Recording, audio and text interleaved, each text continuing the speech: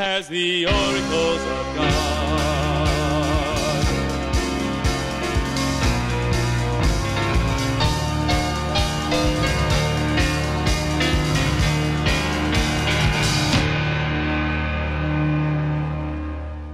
For verily I say unto you, till heaven and earth pass, one jot or one tittle shall in no wise pass from the law, till all be fulfilled. So the law of God stands, unalterable. Whosoever therefore shall break one of these least commandments, even the one that may seem insignificant, and shall teach men so, he shall be called the least in the kingdom of heaven. Now, it doesn't say just break the commandments. He says, and shall teach men so. So breaking a commandment, that's to loosen in a literal or figurative sense, loosening something up. It can also mean to destroy, to dissolve, or put off. But to loosen, that's loosening a constraint. When God says, thou shalt not commit adultery, loosening that constraint says, well, maybe you can play around a little. Something didn't give outright permission to commit adultery, but they said, oh, maybe you can, don't worry about it. That's loosening or breaking the commandment. God says those that break the commandments, loosen the constraints of the commandments, and shall teach men so, they're the least in the kingdom of heaven. See, when one teaches others to break the commandments of God, that's more than just committing sin. A sin can be repented of. But when one is teaching others to do the same thing that's wrong, that's more than just sin. That's unrepentant and stubborn adherence to sin. Taking that stance in opposition to God. It's not just one own self committing that sin and being unrepentant. It's causing others to do the same. God really hates that. Sin itself for an individual is bad enough. But when one takes it upon themselves to teach others to sin, that's a bad place to be with God. That's being an agent of Satan in opposition to God. It's basically how God views it. The least in the kingdom of heaven. A very low habitation that's ruled over in darkness. For whosoever shall keep the whole law and yet offend in one point, he is guilty of all. For he that said, do not commit adultery, said also, do not kill. Now if thou commit no adultery, yet if thou kill, thou art become a transgressor of the law. That's James 2, verses 10 and 11. That's how God views it. His law is unalterable, and again, every part has significance. And again, that spiritual death penalty applies if a commandment is broken. And the death penalty comes to fruition if there's no repentance and no recovery and no remission from that sin. Now there's the other side of the coin. But whosoever shall do and teach them the commandments of God, the same shall be called great in the kingdom of heaven. Those are the ones that get to rule over heaven with the Lord in his high habitation of glory. The ones that not only do the commandments of God, but also teach them unto others and train others to walk in that way.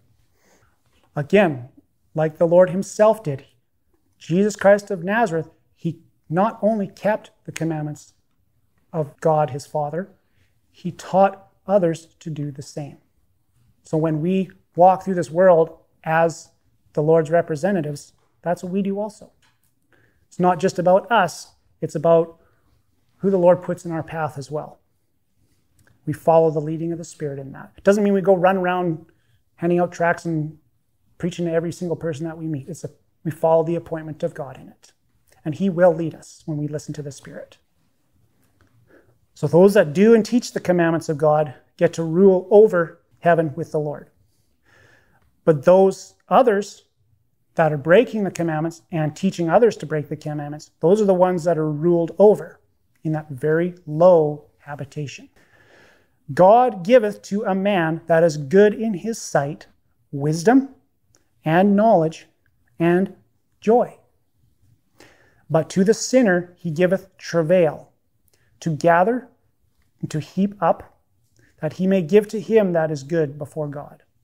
This also is vanity and vexation of spirit. That's Ecclesiastes 2, verse 26.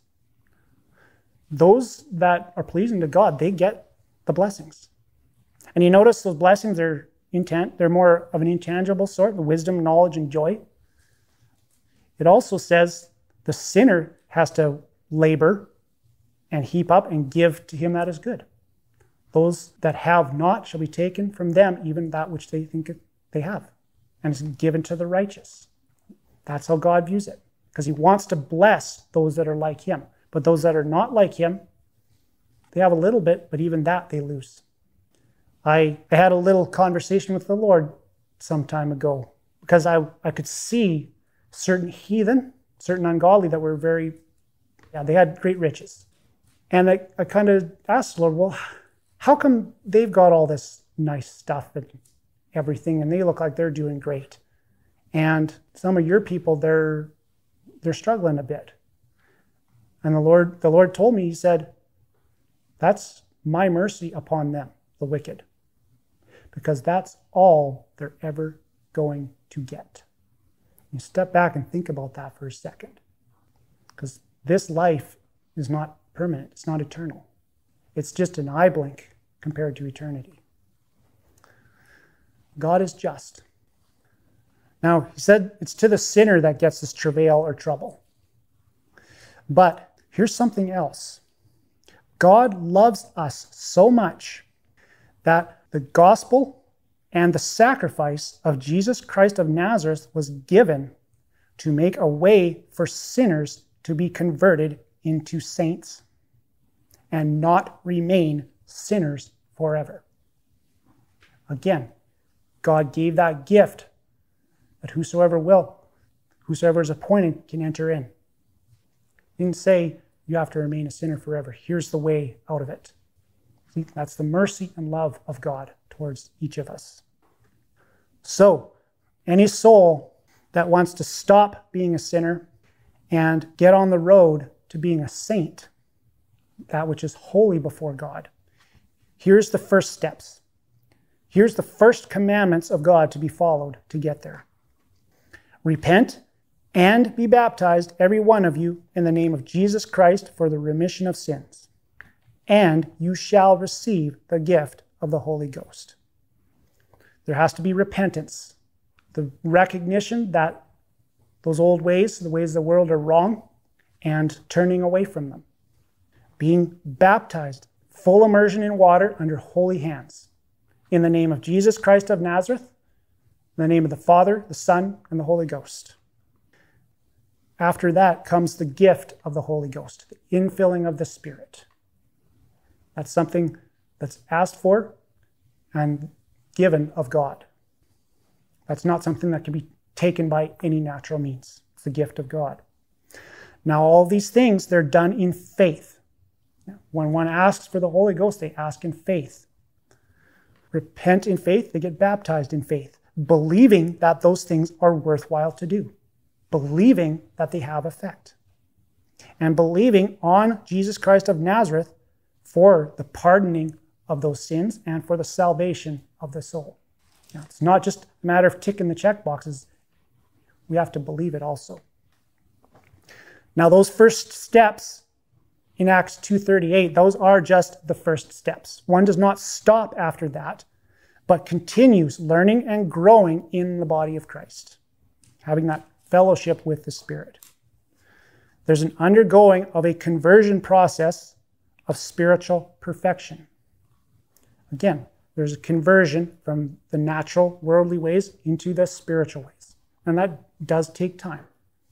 But once that first step is made, those first steps are made, you can continue making more steps, a step at a time, as we walk through. That's why it's called a walk with the Lord when we go through this life, because it's a step at a time. We keep advancing farther and farther in the Spirit. And we don't stop. So that conversion process to spiritual perfection, that's within the fivefold ministry. And I'll cover that later, a little bit later, what that entails. But we don't stop. We keep going, and we experience a lifelong and personal relationship with God. It's for the rest of our life, folks. We don't stop.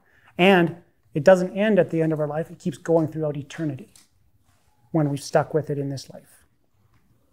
That's personal and intimate relationship with God. So that's what it means to be great in the kingdom of heaven, is to be one with God. Now let's go to verse 20. For I say unto you that except your righteousness shall exceed the righteousness of the scribes and Pharisees, you shall in no case, or absolutely not, enter into the kingdom of heaven or the kingdom of God. That's quite a statement. That word exceed in the Greek, basically it means to superabound or excel or go beyond many times over. Not just, oh, I got a little bit past, way beyond that. So what is the Lord talking about here? Our righteousness is to superabound many times over the righteousness of the scribes and Pharisees. The scribes and Pharisees, they were the religious elite of the day back when the Lord walked on earth. They were those that had intensively studied those Old Testament scriptures, those commandments of God, and they were the ones that were supposed to be the spiritual leaders and teachers of the common people, because they had that training, that very elite training in the scriptures of God. But the scribes and Pharisees were hypocrites. They made outward shows of righteousness and required others to obey the commandments of God, but they were not actually being righteous or obeying the commandments of God themselves. That's what it means to be a hypocrite. To tell everybody else what they're supposed to be doing, but not doing the same thing yourself. That's a hypocrite. That's why the Lord told us that our righteousness has to exceed that by many times over. Now Jesus, he sharply rebuked the scribes and the Pharisees for their hypocrisy. He revealed their true nature, and he let them know how God felt about what they were doing. You can read that for yourself in Matthew 23. That entire chapter is addressed to the scribes and the Pharisees. And he did not pull any punches. Yeah, you want to look that over. That's a good study. Now, along with Matthew 23, Luke 11, verses 37 through 54, also covered a lot of the same points there. I'm not going to go through all of that, but I will read one verse here. It's Luke 11:42. Kind of contains it all in a nutshell, what the Lord was pointing out with the scribes and Pharisees. It says thus, "But woe unto you, Pharisees, for you tithe mint and rue and all manner of herbs, and pass over judgment and the love of God. These ought you to have done, and not to leave the other undone." So what's the point he's making here? Judgment is recognizing that there is a difference between good and evil. Recognizing a difference between light and darkness. And that's how different good and evil are. They're total opposites. They don't mix.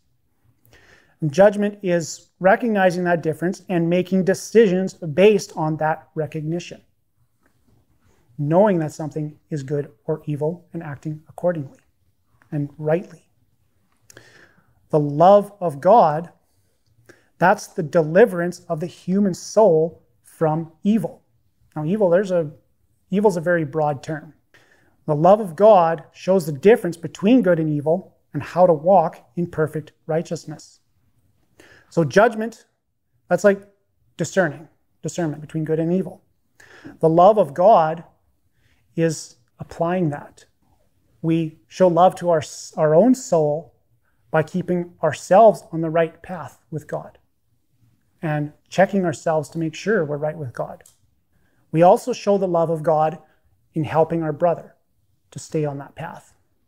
We see a brother that's struggling or a sister that's struggling spiritually, we help them in the love and admonition of the Lord. We don't bring the hammer down on them. We nurture them and say, hey, this is what the Lord said. This is the example he's given us. This is what we're to follow.